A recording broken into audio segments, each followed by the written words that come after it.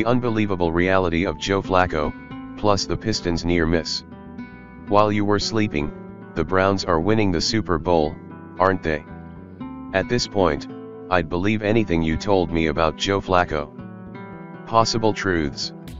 Is he, after sitting at home with his kids for the first 3 months of the season, December's best quarterback at nearly 39 years old? Sure. Is this some malfunction of the human simulation, in which a coding error led us to an alternate reality? Extremely possible.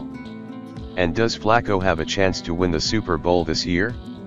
Maybe even Super Bowl MVP? Why not? Nothing's real, and everything is also real at the same time. Consider Flacco in the Browns' 37-20 beatdown of the Jets, his most recent former team, last night. Despite missing top receiver Amari Cooper, the QB who was signed 38 days prior went 16 of 22 for 296 yards and 3 touchdowns in the first half. He finished with 309 yards, giving him 4 300-yard games this year. That's good for 6th most in the NFL this season, tied with guys like Dak Prescott and Josh Allen. Flacco has played 5 games.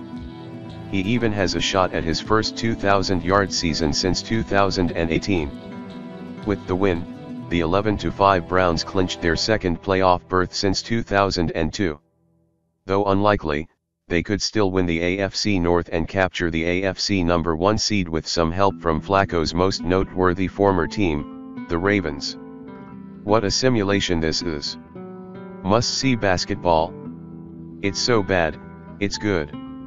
A strange thing has happened as the Detroit Pistons have become arguably the worst team in NBA history. Each of their games is a must-watch. Is tonight the night they break the historic losing streak?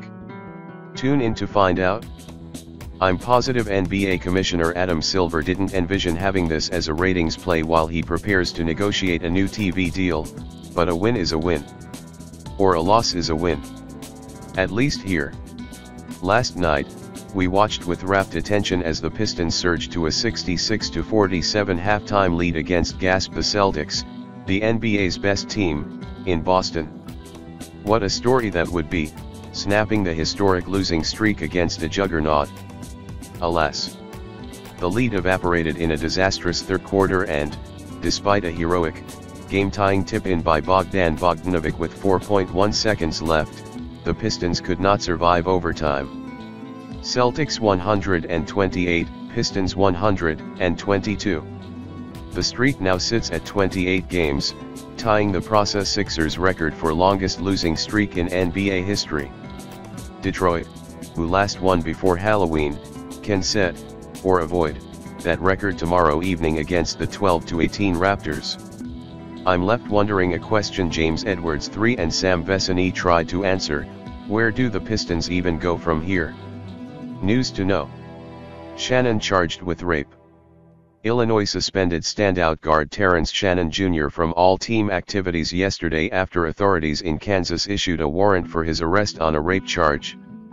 The incident allegedly occurred when Shannon visited Lawrence, Kansas, in September for a football game between the Illini and Jayhawks.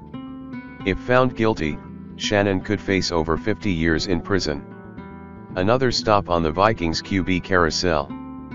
5th-round rookie Jaren Hall will start at quarterback for Minnesota this weekend, the team announced, replacing Nick Mullins, who started the last 2 games. Hall was Kirk Cousins' original replacement, but a concussion in his first start gave way to Josh Dobbs' special run, which fizzled before Mullins stepped in. The 7-8 Vikings remain in playoff contention. Franco no-shows. Rays shortstop Wander Franco did not appear for a meeting with the Dominican prosecutor investigating his alleged relationship with a minor, the AP reported. Franco is facing multiple complaints of having inappropriate relationships. More news. Alabama has tightened its film protocol ahead of its matchup with Michigan, which is still embroiled in a sign-stealing scandal. The Crimson Tide also scored an early win over the Wolverines. Talented USC cornerback Domani Jackson chose Alabama over Michigan. Bills defensive end Von Miller called the charge of assaulting his pregnant girlfriend last month 100% false and overblown in his first public comments since his arrest.